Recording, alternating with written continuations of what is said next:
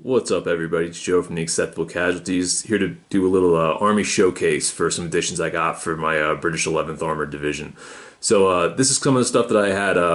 I'd done a little post on, I think it was like a week ago roughly, about those M5 half tracks that I got on from Plastic Soldier Company, and then the motor platoon that I ended up getting in from Battlefront. And I also picked up some self-propelled Bofors as well as another order. I just didn't do a video on that. So over the past couple of days, I've been kind of working at and trying to get these things painted up for my next game. I want to start off V4 with these guys. So this is going to be going on the table probably in the next couple of days, next battle report we shoot. Excuse me. I just want to give you guys a little closer look on how the things turned out. Obviously not super quality, but, they're good for me. So over here, I had the M5 half tracks. I ended up putting the transfer sheets on there for all of them for the Black Bull.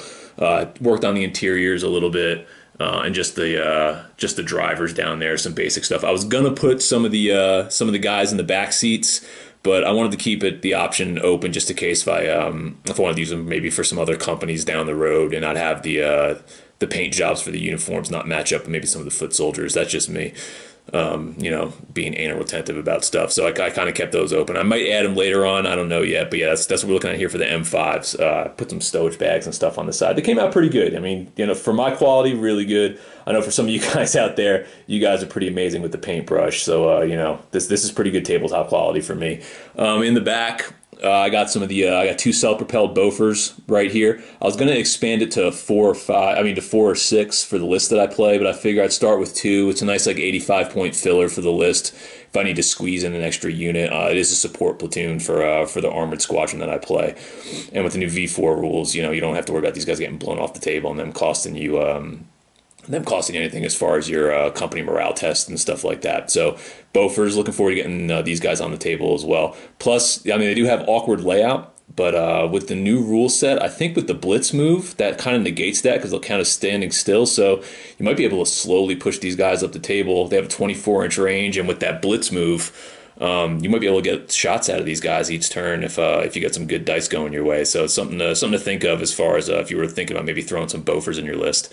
And then down here is just the basic motor platoon, 3 regular machine gun stands. The one I see, or not the one I see, I'm sorry, the commander, he also has machine guns, and then there's the Piat and the light mortars. So yeah, this is the stuff I've been working on for the past couple days. Like I said, really looking forward to getting these guys out on the table. As far as the British 11th Armor go, I don't know what I'm looking at to add to these guys after this. Maybe some of the British M10s, just to get a little extra firepower in there. Plus, I think they're a pretty cool looking model. But outside of that, I don't know what else I'm looking to add in the future. I don't know if there's anything that you guys want to see. I know Sextons were on there, but I'm kind of waiting to see how that Plastic Soldier Company kit looks when it ends up dropping in the next couple months. I think there's been rumors of that.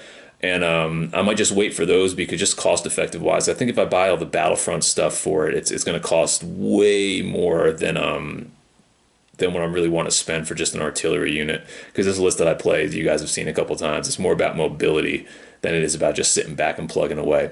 But before I ramble on too long here about this, I just want to give you guys a little look about some stuff that's going to be coming out on the table in the next couple battle reports for my British 11th Armored. So thanks for watching. Like or subscribe. Leave a little comment if there's any units that you guys might want to see added to this army, so I can throw them out on the tabletop for you guys. So catch you later. Thanks for watching.